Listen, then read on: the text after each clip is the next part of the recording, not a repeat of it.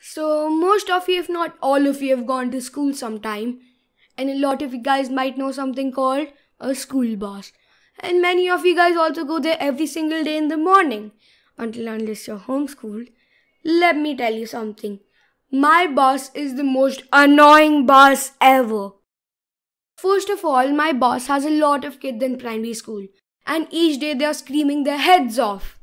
Me and my friend are like the big boys in the bus. There are only people who are in 12th and 11th who are bigger than us.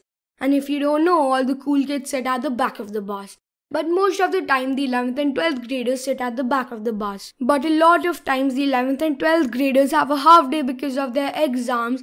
So everyone, even the 3rd and 4th graders, run as fast as they can to get to the last seat. Even though the primary grades aren't allowed to sit at the back.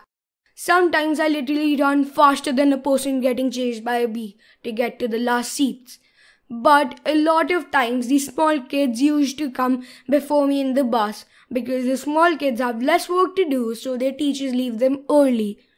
And they would come sit right in the middle. They would not even budge a little bit so I can take the center seat. If you don't know, the center seat is the coolest of the coolest seats.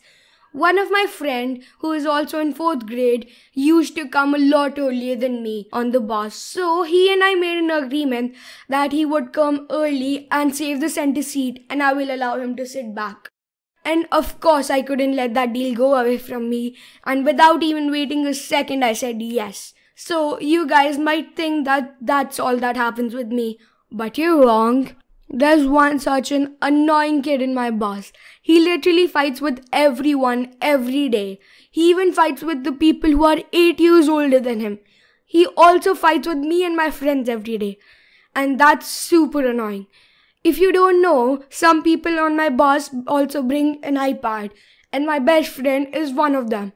So we play games all the way to our house. But the only game we can play is the no internet dinosaur game, because there's no Wi-Fi in the bus. But that kid snitches on us every single day. So we can't even play one game. When the majority of people in your bus are little kids, you can't even think how much trouble it is to study in the bus.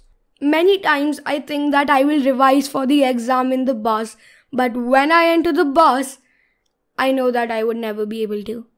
So now I don't even bother to revise for test on the bus. My bus also jumps more than 10 feet in the air when we hit a speed breaker. And the backer you sit, the higher you are launched up in the air. Some of you guys might think that's cool, but when your head hits the top rod of the bus, then you would realize how bad it is. At the end, I just want to say that if you get an option to either use the bus or not, choose not. Until the bus driver gives you free stuff, then you can use the bus. Thank you guys for watching this video. Hope you enjoyed it. And if any of the kids that I talked about in this video are watching this, bye.